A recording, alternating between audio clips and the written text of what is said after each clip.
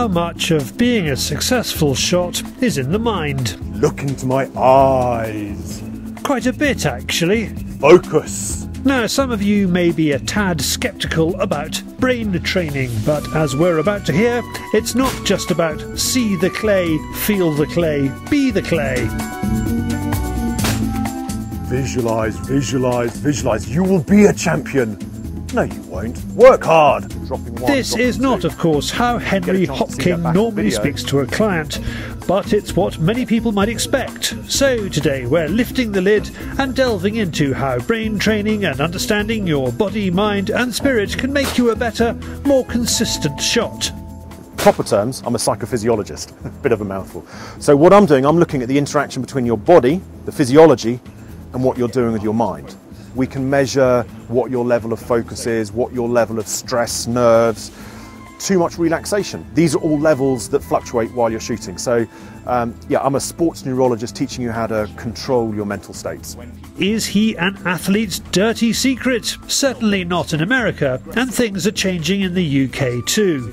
I've had situations at shooting, actually here at Sporting Targets, I've been with a student and we're walking along and suddenly he disappears in the other direction. And I sort of know something's going on, so I just carry on walking. He comes up to me a few minutes later and says, I saw my friends turn up and I didn't want them to see me walking with you. And I get quite used to that now, so I have to go to secret places where people aren't going to be seen with me. And I think it's a typical psychology between England and America. In America, you get patted on the back for doing well. In England, we often kick people down for doing well. And there is that slight difference of what you've done to become successful. Has it just happened, or have you worked for it? I'll work with either one. Someone who has benefited from Henry's input is Laporte-sponsored Top Shot coach and FitAsk world champion Ed Solomons. They often work alongside each other, using their different skills to fill in the gaps in a competitive shots game. Since I started working with Henry, I suppose I was, I reckon 19 or 20. I was just coming out of the juniors. And the reason that I decided to work with Henry is because I thought I was at a level where I was good enough to be okay, but I thought coming out of the juniors and stepping into the seniors, I knew I was going to come up a bit short. Subsequently, I've managed to win the World FitAsk, which again, Henry was a massive help for that. And certainly on the last day, I've never, up until that point, felt what I would say pressure. But I certainly did on the last evening and the last day. That was really where I think it paid for itself the most. With competitions being so closely fought these days, the mental game is key. Whether it's mental fitness, physical fitness, diet, hydration, all that kind of stuff, it all plays a part. And if you're looking to get the last one target over a 200 bird event, which can often be the difference between winning and losing, I think it's a relevant thing to look for. What's great is that something as vital as focus can be measured.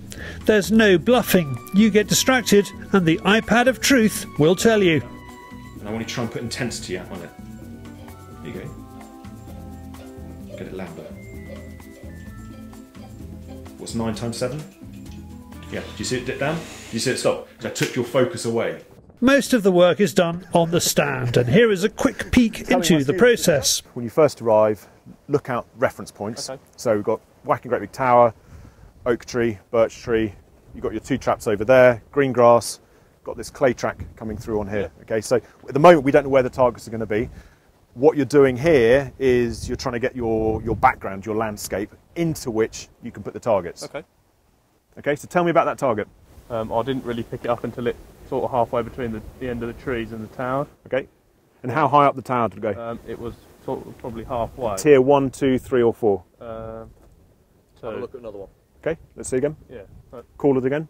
Oh. Okay, high, yeah. So it's higher than you think. Yeah, exactly. And that's why having these references, because on the way that, when you come to do everything that Ed's taught you on a technical point of view, you would misread that by a massive gap. Okay, so you would have probably set up wrong, and from a brain point of view, your brain was expecting it to go somewhere where it's not going to go. This is why getting your whole background and reference is so important, so that you understand where it's going.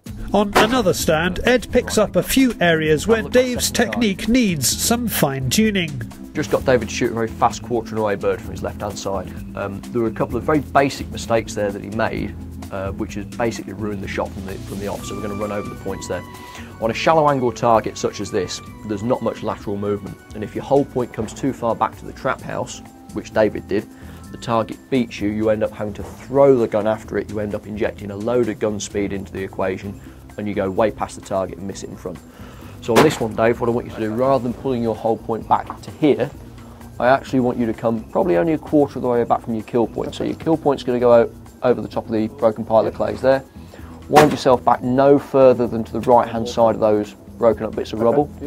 Visual hold point's going to come back here, but you need to leave the gun out. Don't be tempted to let the gun drift back with your eyes. And you're going to watch it come out to your barrel, very short move, punch into the bottom end of it. Okay, so minimal gun movement, 90% of the shot's going to be done with your eyes rather than the gun. Okay?